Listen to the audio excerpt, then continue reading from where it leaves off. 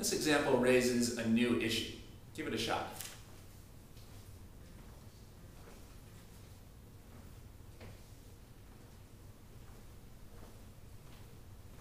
Let's begin by redrawing our picture.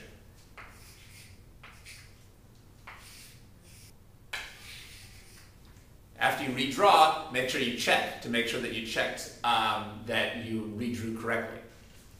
Now, what we generally do now is look for the initial tail. But I think that we might be a little stymied here when we look for the initial tail. There really is no initial tail because here we have a whole cycle of arrows. So, for example, suppose we thought this was the initial tail. Well, then we might think that this is the atom at the initial tail, but this actually also has a head coming into it. Because we have a whole cycle of arrows, there's no initial tail and there's no initial head. They're moving in a circle. So this head is pointing to an atom that's also at a tail. Anything that we tried to pick as the initial tail wouldn't be initial because there would be another head pointing to it. All right, so we don't worry about the initial tail. Instead, let's just pick a tail and start with it. So let's pick this tail over here. We could pick any tail we wanted. Let's pick this. And let's make the change that's required by this. Well, this tail is coming from the middle of a pi bond. That means we have to erase the pi bond.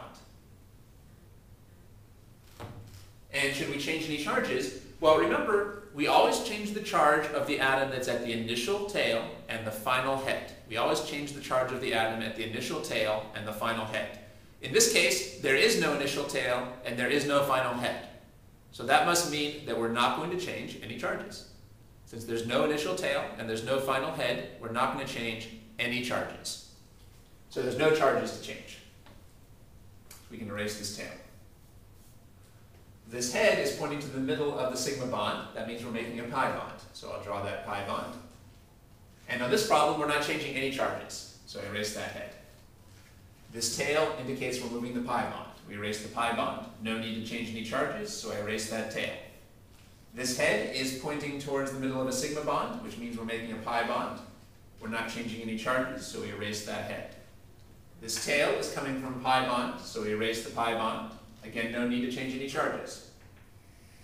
So we erase the tail. And here we are at this head. Now, this head is pointing to the middle of the sigma bond, which means we're making a pi bond. So we draw that pi bond. But again, on this problem, we're not changing any charges. Now remember, this is not the final head. It kind of looks like the final head now because we've erased all the other arrows. But if you look at this picture, you can see this is not really the final head because there's another tail coming out from this atom right over here. In this problem, there really was no final head. Because before we started erasing things, every atom that was at a head was also at a tail. So even though in this picture it looks like it, there is no final head. So there's no charges to change.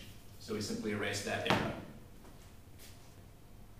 Well, I hope that now your inclination is to check that the net charge is balanced. Well, in this picture, there's no charge. And in the right-hand structure, there's no charge. So the charge is balanced. So in this problem, we learned what to do when you have a cycle of arrows. That is, when you have the arrows going all the way around in a cycle so that there's no initial tail and there's no initial head. Since there's no initial tail and no initial head, we don't change any charges. And you can see that more clearly here. So for example, would it have made sense to change the charge on this atom? Well, you might have said that you should change the charge because this atom is losing this pi bond. This atom is at this tail, so it's losing the pi bond. But after all, this top carbon is also gaining a pi bond from the head. It lost the pi bond on the left, but it gained the pi bond on the right. Well, we can say that for all the atoms. They all lost a pi bond and gained a pi bond. So that confirms that it doesn't make sense to change any of the charges.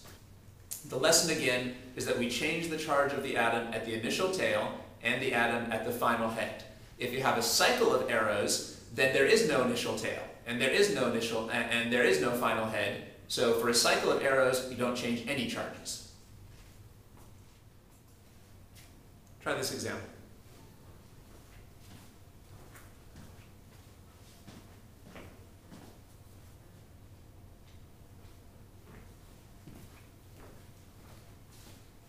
Begin by redrawing your picture.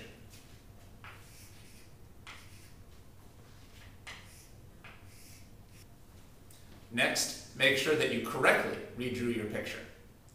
All right, then we look for an initial tail. But there's not going to be any initial tail here because, again, we have a whole cycle of arrows. For example, suppose that you thought that this atom was at the initial tail. Well, this atom is at a tail, but it's also at this head. So it's not at the initial tail. We could say the same thing for every other atom. Say this atom over here. Well, this atom is at this tail, but it's also at this head. So this is not the initial tail either. Well, there's no atom that we can identify as being at a tail, but not at a head. So this is a whole cycle here. There's no initial tail or initial head. That tells us right off the bat, we're not going to change any charges. We're not going to be changing any charges.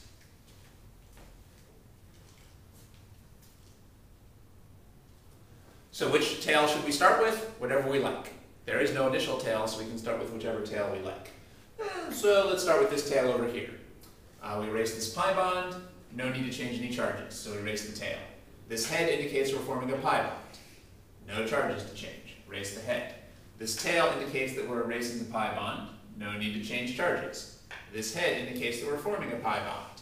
Again, no charges to change. We're not changing any charges on this problem. This tail indicates that we erase the pi bond. Erase the tail. This head indicates that we're forming a pi bond. Erase the head. This tail indicates that we're erasing a pi bond, and we can erase that tail. This head means that we're forming a pi bond. Erase the head. The tail means that we're erasing the pi bond. And we erase the tail. And now this head indicates that we're forming the pi bond. Now remember that even though it looks like it in this picture, this is not a final head. In this picture you can see that this head is actually leading directly into this tail over here. So we erase the head without changing any charges. Let's check that the net charge is balanced. The net charge in this picture is 0, and the net charge in this picture is 0. So our charge is balanced. Now I put some more electron-pushing arrows into this resonance structure. Try drawing the next resonance structure that is suggested by these arrows.